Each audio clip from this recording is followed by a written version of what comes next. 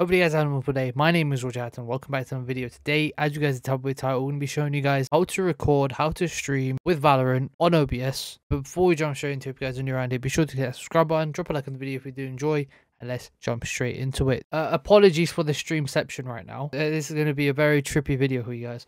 But what you want to do is go to File, go to Settings, and here we are. So as you can see, we're on the settings, and what you want to do is go to stream. You don't need to go to your settings for your YouTube or your Twitch and find the stream key. You can literally just log in with Twitch, YouTube, Facebook, etc, etc. So yeah, next up we have the output. Now I have used advanced, as you can see, and here are my streaming settings. So I use NVENC new. If you don't have this option, make sure it's X264 or NVENC second option. And rescale output, we have not got that ticked. When it comes to streaming, you want to make sure it's the best quality. And if you're using platforms like Twitch and YouTube and Facebook, it downscales anyway for the viewer, so they could change for what quality they want to watch it. The rate control is CBR. The bitrate is 5K. I picked 5K because on my internet, if you guys want to check it out yourself, speedtest.net, and it's your upload speed. If your upload speed's around 20 megabytes, make sure it's a quarter of your speed. So if it's 20 megabytes, it should be like 5K. If it's 15, maybe do like 3 megabytes.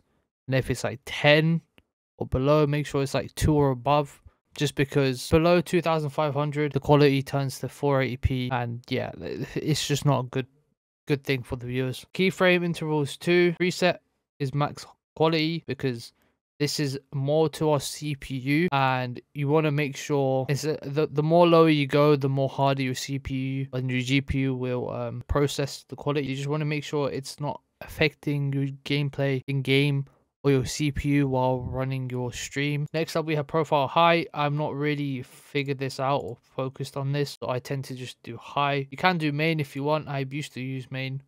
I changed it to high. I don't know what this is, so we just leave it as that. Next up we have the recording tab, and as you can see, I can't really change everything and show you guys, but we have standard type recording path. Make sure once you click browse, you can make a separate folder for all the footage that you record. Before you go into pressing record, make sure this recording format is always MP4, because if it isn't, then you have to convert the file from like an MP4V whatever. It'll take like forever to convert, and yeah, it's just not a good type. It's just not a good thing.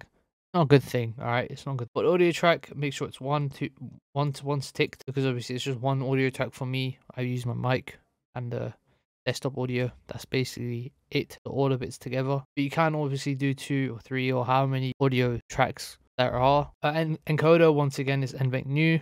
If it's the X264, then by all means, but like I said, X264 is a CPU processing encoder, so be careful if you want to go over the board and over the top with your CPU when it comes to streaming, because it can damage it. So that's why NVENC and NVIDIA NVENC is the best, because it just it processes through the GPU and it doesn't really affect your game as much. The next up we have is custom mixer settings. Don't even know what that is, so left it like that. Rate control, CBR once again. This is your bitrate for your quality for recording, and this could be anything. This could be up to 20,000 to 10,000 to 5,000, anything. You got to think logically. 5K is good 1080p. Now if you have a good CPU and a good GPU, you could do up to 10.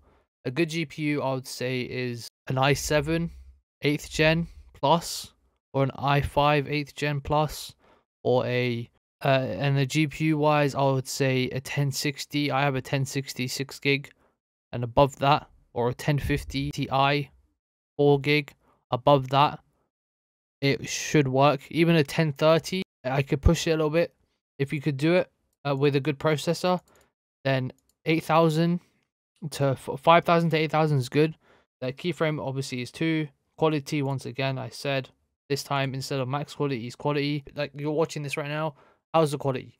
Let me know down below in the comments. Next up we have profile is high, and then the rest is the same as the streaming section. Audio, you could fiddle this out yourself.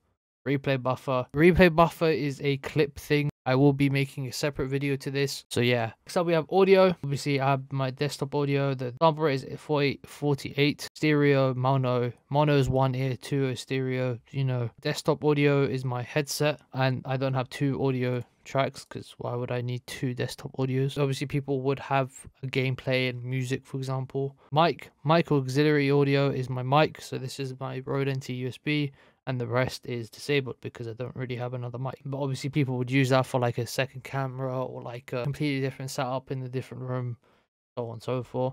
Meters don't really haven't fiddled with this out. And then the hotkeys, you could fiddle this out yourself. You could, whenever your mum comes in or something, you could press the button, it mutes it, and then once she goes, you could unmute it, etc, etc. You guys could sort this out, figure this out yourself. Video settings, bass and output 1920 by 1080. But if you don't have the best specs, crank it down to 720. It will make your life 10 times better. I used to have like an i3 processor with like a 1050, and I'll scale it down to 1280 by 720 my streams and videos. When it comes to my streams, I could play in 1080 and it'll be free, frames will be fine. Obviously I'd cap my game to 30. I'll cap my stream to 30, so it doesn't affect my game as well. So yeah, now that I could do 60 FPS, it's amazing. Make sure this is bicubic or the one lossless, I think. Is it 32? I'm not too sure, but the one above this, make sure it's not the one that's down below, because this really affects your CPU usage, affects your GPU usage as well. Hotkeys, you could sort this out yourself, like I said previously. Change screen if you want, change scenes, so on and so forth. And then advanced, here it is, there you go. As for the general, this is the process, this is your CPU usage, so this is how much process your CPU would do. Make sure it's above normal or high so that it doesn't have really much of an effect to your game, and it just makes your stream and your quality for your recording better. And for video, make sure it's render direct 3D 12 or 11, NV12 color format, and color space 709. You could do 712 if you want. I think that's what it is, not correct me if I'm wrong. Then color range 4, this is just quality for your colors, pop, magic. I'm gonna press cancel because everything's fine. And now, well, sorry, once again, everything's trippy again. But once you've done the settings, what you want to do is press plus. Click on, you have to make sure that Valorant is loaded. Press game capture. Click game capture 3.